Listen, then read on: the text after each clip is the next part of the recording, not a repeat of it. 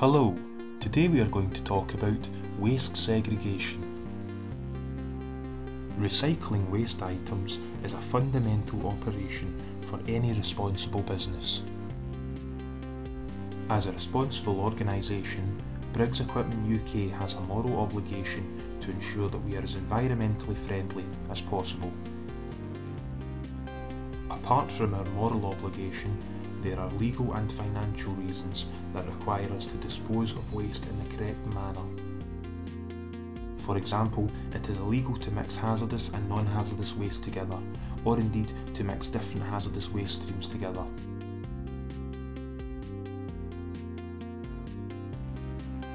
In terms of financial reasons, every year Briggs Equipment UK spend well in excess of £100,000 on waste disposal.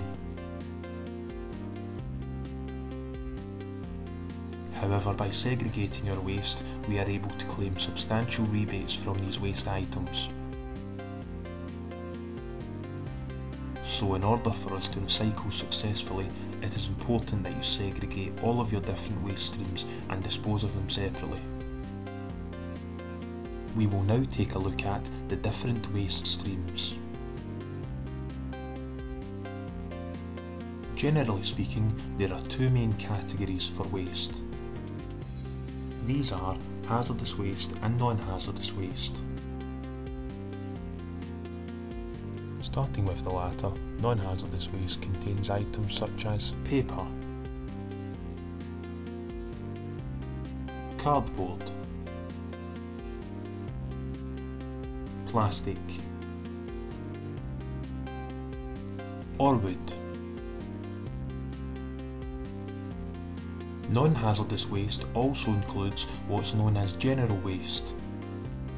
General waste includes any residual non-hazardous items that don't necessarily fit succinctly into any other non-hazardous waste streams.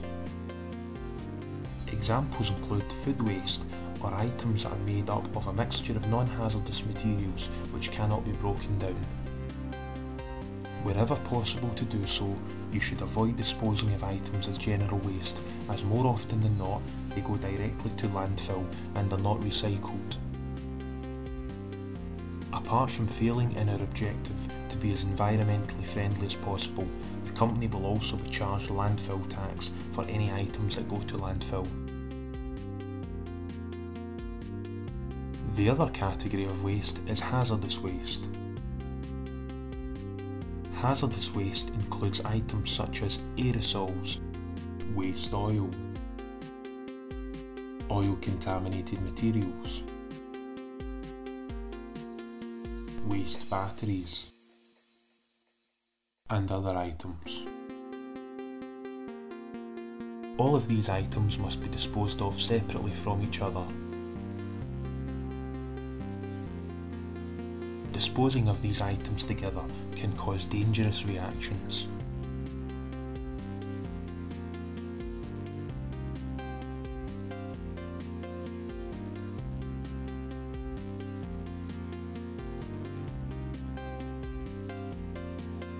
Oil-contaminated items should be placed into a blue hazardous waste bag before being disposed of in an oil-contaminated waste bin. Oil-contaminated waste is very expensive to dispose of, therefore you must not put any product that is non-hazardous waste into these bags. All waste bins supplied by Briggs Equipment UK should have signs on them detailing what waste stream can be placed within them. It is vitally important that you observe and follow these instructions. If you place items in the wrong bin, they will then have to be separated by your waste collection contractor, who will charge us a penalty for doing so. If you find a container which is not marked, you must not use it. If this does happen, please inform the person who is responsible for the waste area. When waste containers are nearing full capacity, it is important that you contact the person who arranges waste collection. If you dispose of your waste at a field-based waste station, it is important that you all take responsibility for this. The contact details of the relevant person who arranges the waste contractors to attend should be displayed within the waste station. If these details are not displayed within the waste station, please contact your line manager. That concludes our Toolbox Talk. Thank you for listening.